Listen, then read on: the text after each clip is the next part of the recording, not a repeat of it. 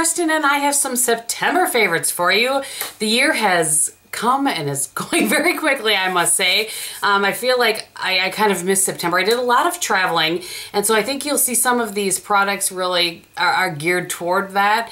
I was away for the weekend early on, and then I was away for a week for work, so let's just go ahead and get into it. My favorite eye look, and I did a get ready with me on this, and I will link that below in case you missed it. I think I called it Easy Breezy Get Ready With Me, something like that.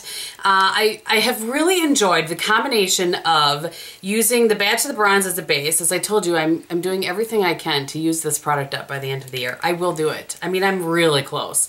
So I've been using that as a base, and actually let me just put some on my hand so I can kind of show you guys what this combo looks like. And again, I will list that. Get ready with me below. So that's Bad to the Bronze. You've all seen that a bajillion times. And then I've been taking Makeup Geek's pigment in Sweet Dreams. So I have the one that does not have any sort of sifter and is messy as all get out. If you know me, you know that drives me crazy. Makeup Geek's pigment, from what I understand, is a dupe of MAC's Naked pigment, if I'm remembering correctly. So I'm just going to put that over here in case you're curious. And that's what that looks like. So it just makes a really kind of nice, still has a little bit of the taupeness that Bad to the Bronze has, but just brightens it up a little bit. You could even use a little bit more on top of that to brighten it up some more. It just gives a really long lasting eye and is so, so pretty. Just a nice brightness on your lid. So let me put this cover on here before I have a big old mess, because you know that's going to happen. All right, so that's my first thing. Then a couple other eyeshadows I just want to give a quick mention to.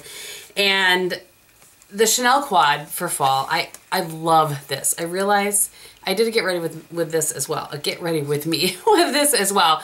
So this is, you know, let's just call it Candor, so that I don't have to say the whole thing again. But I just love that all these three shades are beautiful, and then you can just add in that red one when you want to. There are a couple of times when I just used these three shades on my lid, or you know, on my eyes, my day look, and then added the red for a little bit of night look, and threw on the red lipstick that came with that fall collection. And just really, really pretty, easy, but still kind of classic and chic at the same time. And then lastly, and this was a surprise to me, this is what I'm wearing on my eyes today, is this palette from Studio Makeup On The Go. So this came in my BoxyCharm, and I am blown away by this, you guys. This sells for $50, which I think is pretty decent for 9 shades that are nice go-to shades. If you probably have all these shades in your collection. If you already have a palette like this, you may not need this palette. But I wanted to talk about it because I feel like the quality is really good, and lasting power is good. They blend very nicely. They don't tend to fade. I just have really been impressed with them. What I have on my eyes today is this center shade right here that's all over my lids. I mean, it's just really, really pretty. And then on my inner corner, I have this one right here, my inner corner. And I have, which one did I use? I have this one right here in as transition, and then this one to deepen things up.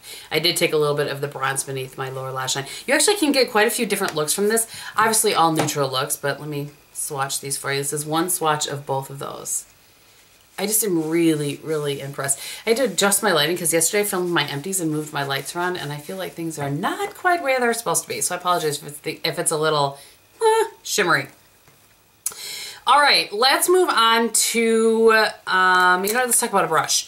So this brush, I think when I did the rehaul on this, I was like, yeah, it's fine. You know, I didn't find it, you know, all that exciting, but I've been using it quite a bit lately. So I wanted to just mention it. This is the Smith number 230 brush. So I bought this at IMATS. All right, I've adjusted things a little bit. So I bought this at IMATS, and it's a very, I'm trying to see, what can I compare this to? So this is the Sigma version, but whatever, like a MAC 217, that sort of shape. You can kind of see the size, and then See, that's pinched and this is more pointed and round. There's definitely some stiffness to this. What I like this for is when I'm putting a darker shade in my crease, I don't love it to blend so much, but I really feel like I can get a very good placement, a good start to blend, and then I'll switch over to another brush. But I just like how it places that darkest shade, which is usually the last shade that I put on in an eye look. I really like how it places that. I wanted to just kind of talk about that and kind of do an update to it because I think I dissed it a little bit when I originally reviewed it, so I wanted to talk about that. You know what? We are going to let's talk about face. I do have some fails this month, quite a few fails actually. So I think I'll finish up my favorites. I'll do my fails and then I'll finish up with my random favorites. This has become, so I throw it around. This has become like a staple in my foundation routine. I traveled with this. I've been wearing this all month long, aside from a couple days where I've been trying the Urban Decay Naked Skin. No opinion on that yet. But this is L'Oreal Infallible Pro Glow. I did do a review on this, which I will link below for you. But I really like this. It stays well, it covers well. It's just a good sort of workhorse foundation. It's not your, you know, like the Dior Star, which I love so much. It's not going to be the best finish you've ever had on your face. It's not that. It's just a good go-to, reasonably priced workhorse foundation, if that makes sense. So I really, I've liked it more and more even since the review that I did. And then lastly, I want to talk about this, and I'm going to grab a brush here while I'm doing this. So this is the IT Cosmetics Celebration Foundation Illumination in Light. And if you have been around a little bit, you know this. If you've not, I really like to put a foundation, you know, whatever foundation I'm wearing, and then I use a powder foundation with kind of a fluffy brush over the top for added coverage and longevity. That just seems to work the best for me. So I've been doing that with this, and I love the combination of this. So this is kind of a favorite and a fail all at the same time. I love the combination of this, again, with the Sephora 55 brush. So it just seems to really work it well on my skin. But what I have noticed, and this is why I'm bringing it up, because I'm curious if any of you have noticed it as well, is that if I use too much, I mean, even a little bit too much on my chin, all of a sudden I have pores I didn't know I had before with this powder. I don't notice it with any other powder, but I notice it with this powder. Just curious, anybody else have that? Let me know, because I just have to be very, very careful that I don't over cover that area. Or if I'm touching up later, same thing. I have to be very careful that I don't, you know, do too much. Or I do a lot of sort of this, more tapping versus buffing in. I don't know. All right, let's talk about a few fails. So the first one is actually a powder foundation. This is the Urban Decay Naked Skin. This is going back, you guys. I gave it in the shade Light, but I put it on me and it made me look about 3 shades darker than I normally am. So it absolutely oxidized. I didn't feel like it blended very well on my skin. I used it with a couple of different brushes. So this, unfortunately, was a fail for me in going back. And I know that a lot of you guys really like this, so I'm really glad. I'm glad that it works for you. It's just not one that works for me.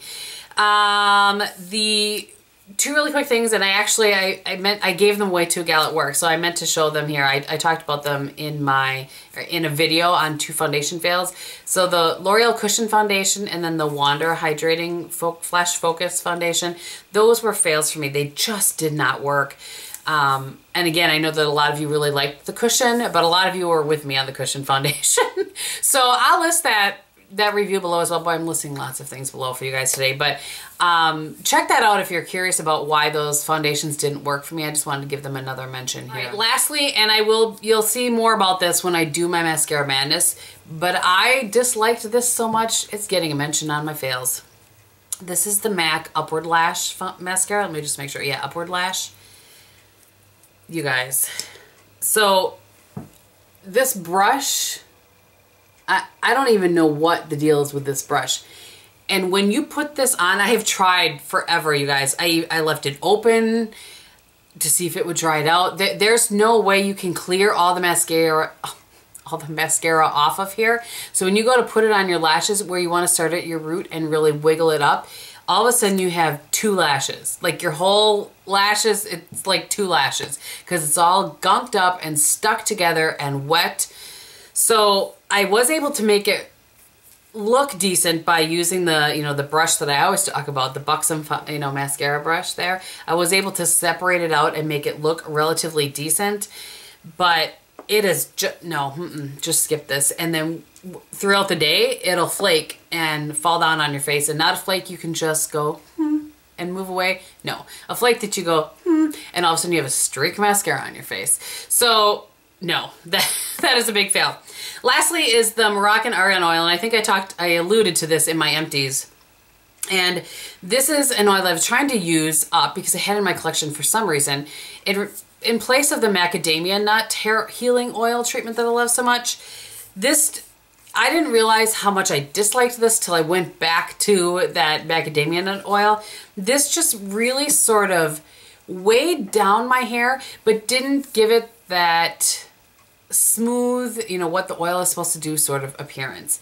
So I don't recommend that one at all. I was trying to work through it, but there's just no point. Especially with my hair is lighter now, and you know, because I've had some highlights and my base color I've lightened up, you can really see if your ends don't look particularly delightful, and oil helps with that. This oil does not help with that. All right, I have some random favorites for you guys. I've been trying to do this more often, and you know, this one I should have been talking about forever because I've been using this. I've been eating these for quite some time now, pretty much since we got our I was gonna say subscription, our membership to Costco. And these are the Sargento Balance Breaks. Have you guys seen these? I think I maybe have Snapchatted about these, but you can get these at the regular grocery store as well. I just get them at Costco. It's a little bit cheaper, and you get like a 2-pack. So of the two, this is my favorite, and this has white cheddar, sea salt roasted almonds, and dried cranberries. And then the other one has cranberries, cashews, and like a regular cheddar. Not a white cheddar, but a regular cheddar. There's 180 calories, 70 grams of protein, in case you are curious about that sort of thing. But I love these to grab to throw in my little lunch thing for work. They're the perfect snack, and it's just, I don't know, it's something different. It's a little more like fresh versus a protein bar, that sort of thing. So I really like these, and it's been a couple of, quite a few months now, since summer I think, that I've been enjoying those. And lastly, and this is not healthy, I don't even have one of these to show you. Bob and I both really liked these. This is the Archer Farm, so it's from Target. Caramel apple snack bites. So if those of you are saying to yourself, I thought you didn't have a Target. I don't. Whenever I go to Green Bay or Appleton, I go to the Target and I stock up. And I was Snapchatting the other day about, how come you go into Target for one thing? I went in for one thing and came out $100 later. I don't understand it. One of the things I bought, this is not, I mean, it's a favorite, but is this mug? Isn't this cute? All right, anyway. So these are little morsels of goodness that are, it says with peanuts, caramel bites, cookies, and apple chips. So it's like a morsel of nutty, appley goodness, and then there's a little kind of caramel coating on the bottom of them. Seriously, you need to check these out. I'm quite sure they're, yep, it says limited time only. So, you know, just, I'm just saying, if you're at a Target, go and check those out. All right, that is everything, you guys. I hope that you had a really great month. Oh, on the rest of my face today, I should mention, I think I've told you everything that I have except for lipstick and blush. So I'm wearing I really like this blush. I probably should have mentioned it as a favorite because I've worn it quite a bit. This is from Limelight, and it's the blush #1, I think, in the it's called Perfect Blush, and there's a #1 on the back of it. I'm going to be doing Get Ready With Me with some of the products that I got from here, and we'll talk more about it then. And then on my lips today, I have the Intense Nude by Estee Lauder. I did not have any lip favorites, and like I said, I really didn't have any blush favorites. I used just a bunch of things, or when I traveled, I took Tom Ford Frantic Pink and Cargo Tonga with me just because they're my favorites. All right, that is everything. Thank you guys so much for watching. I hope that you're having a great day, and everything that you do, be beautiful. Bye.